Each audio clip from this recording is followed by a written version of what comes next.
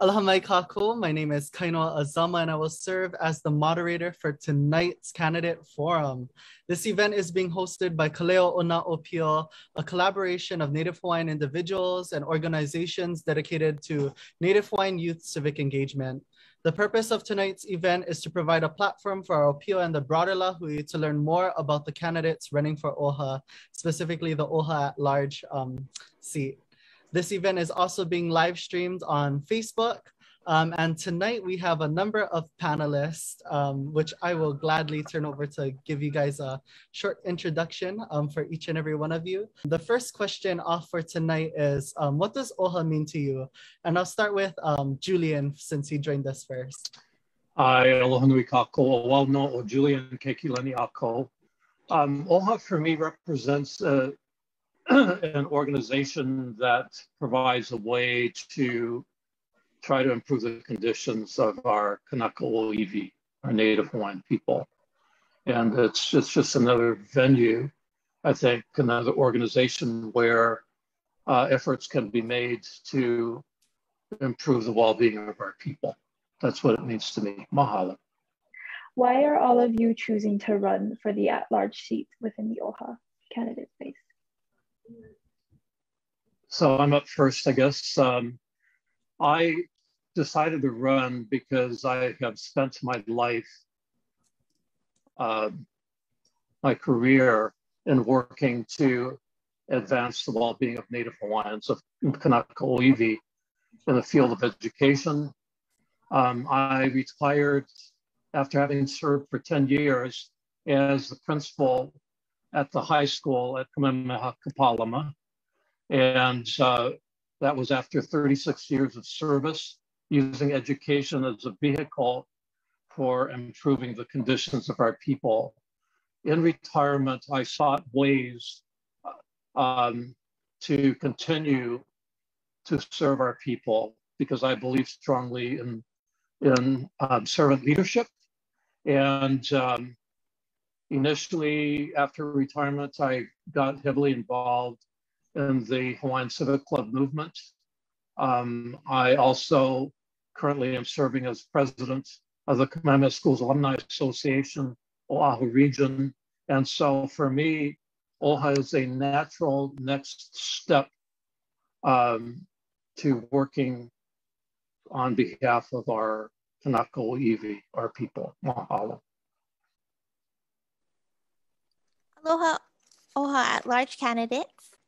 So my question is that if elected, what would your first priority be to improve conditions for Native Hawaiians?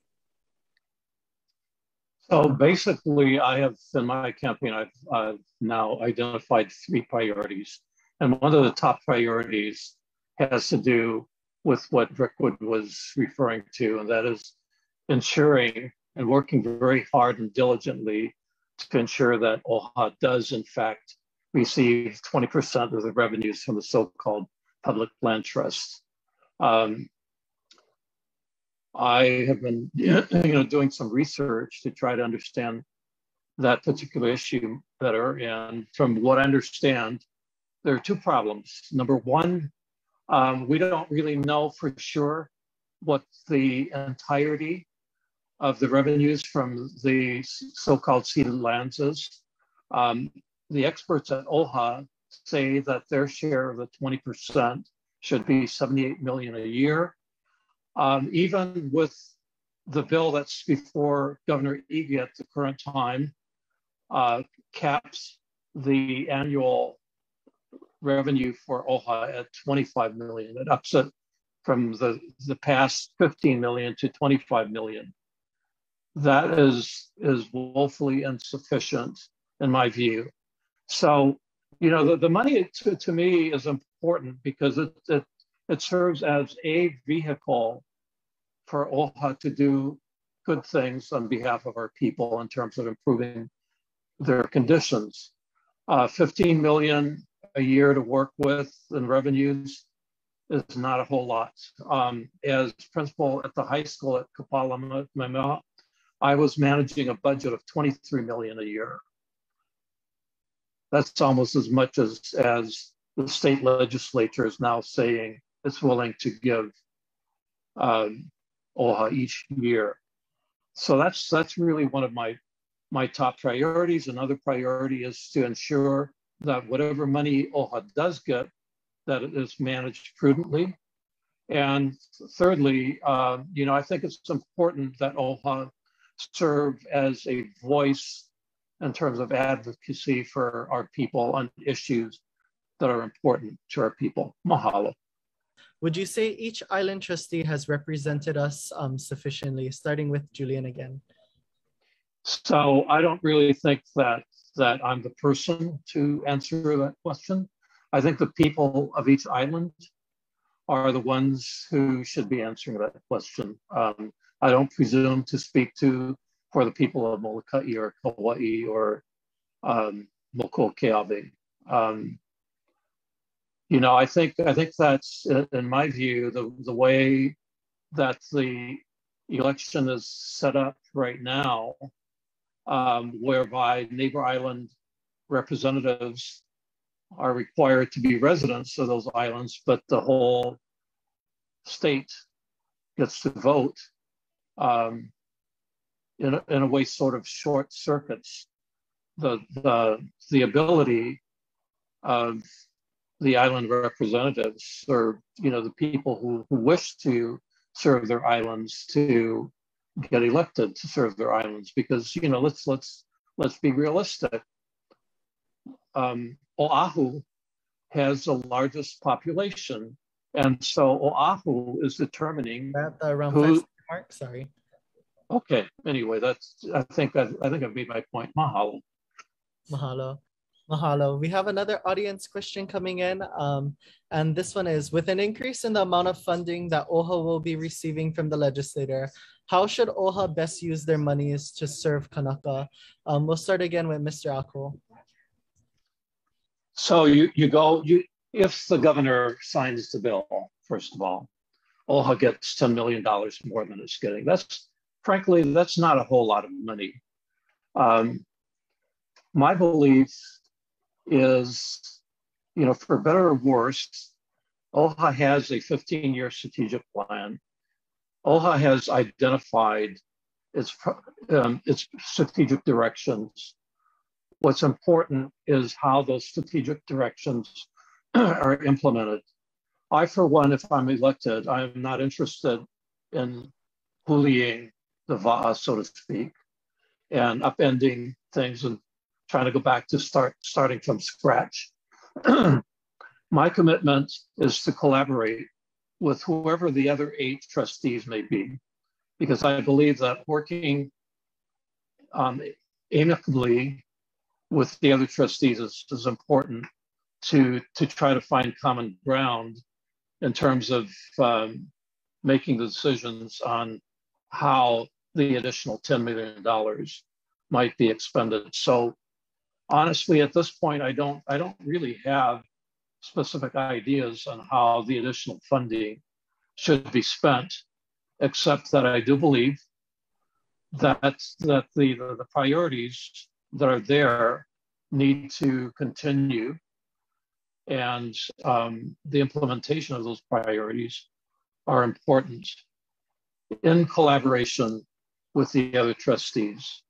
If I am elected, I'm only one of 9 voices.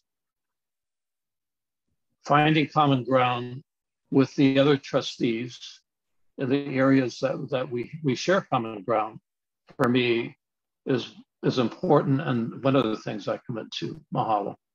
Okay, so very quickly, this is probably a little bit of a much more complex question, but if you could just very briefly answer this question, which is, how do you plan to navigate through diverse perspectives and takes on hot topics? Because earlier we were talking about Mauna Kea with some of our candidates. So if you could just very briefly go through how you might navigate through diverse perspectives on hot topics.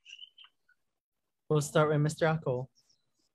So first of all, I want to make clear that Hawaiian values are very important to me, and their principles that are important to me.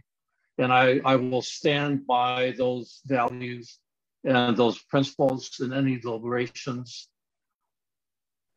in which I may be involved. Unconditional aloha for the other trustees, despite our having different perspectives, is something I commit to bringing to the table and to the work of OHA. I believe that's very important. So the values and my personal principles. I will not sacrifice in this campaign my values or my principles to get elected or to be in office. Mahalo. Hi again. So final question. What is your message to next generation Native Hawaiian leaders? My message to the next generation of Hawaiian leaders is to make your voice known, to make your voice heard, rather. So my campaign slogan is Mai Pa'i Kaleo. And if anyone else is aware of where that line comes from, it comes from the Oli Kunihi Kumauna. Mai Pa'i Kaleo, don't withhold your voice, make your voice heard, get involved, become active. And you know, I'm encouraged, frankly, because I'm seeing that it's already happening. I'm already seeing ʻŌpio leadership in action among our people. That encourages me. So I think that you know, I want to encourage our ʻŌpio to continue down that path of engagement and providing leadership. Mahalo. I will turn it over to Mr. Ako again, and we'll do one last round. First of all, I wanted to thank Kaleo Ona ʻŌpio for hosting us tonight. I think this kind of forum is extremely important for all candidates to have an opportunity to get their messages out to people. So mahalo nui. So I'd like to close with a couple of thoughts. First of all, I urge voters, and actually I urge everybody to register to vote first and then to actually vote. But I urge voters to look carefully not only at what the candidates say, but what their track records are in terms of service to our people. To me, that's very important. And I stand on my track record throughout my life of serving our kanaka iwi. Secondly, I pledge to provide servant leadership if I am elected. And as evidence of that, I have already committed to giving all of my earnings as an OHA trustee to provide scholarships for kanaka iwi, because I believe that education is one of the keys to improving the conditions of our people. And so I'm not going into this with any consideration for remuneration.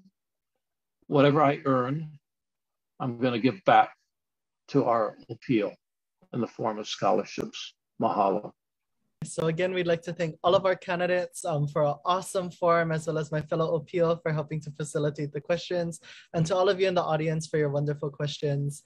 And we hope to keep in touch soon as we look forward to further forums as the election continues on. I believe our next two forums will be regarding the mayor for Maui as well as the governor's seat. So we will be keeping you posted on those dates as they are to be determined right now.